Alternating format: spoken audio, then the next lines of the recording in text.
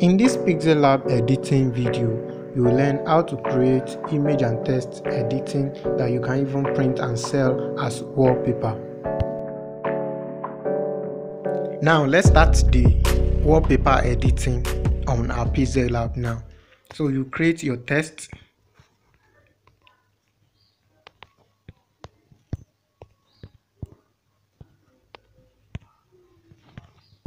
Increase the size. Select font.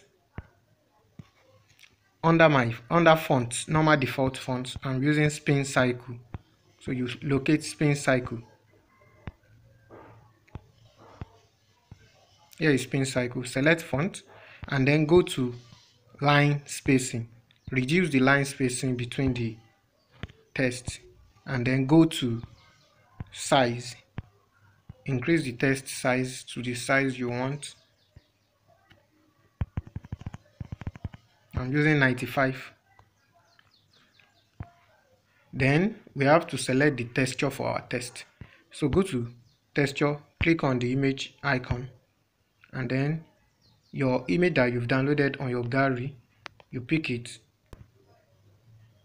So I want the text color to be black. That's why this one is given a black background. So you select that. So the image is not well placed. You go to texture again and then you scale it to about 160%. Activate it like that. Then we bring in the normal image. Click on this hexagonal shape. Click on import.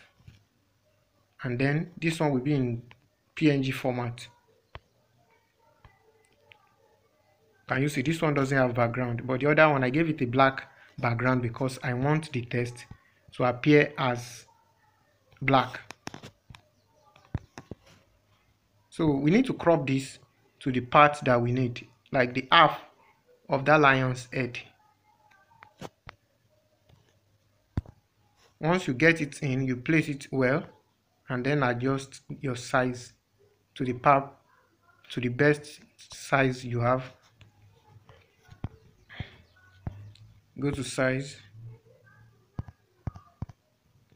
and then use position to adjust where you want it to be. If you check the text image, you see that the nose is not well placed, so you reduce this one too and then adjust until you have the best size.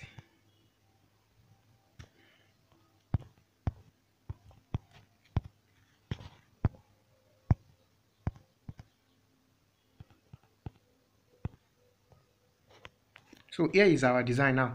Then you can now save as a PNG image. Then you create a background for it, or you select background color immediately before you save.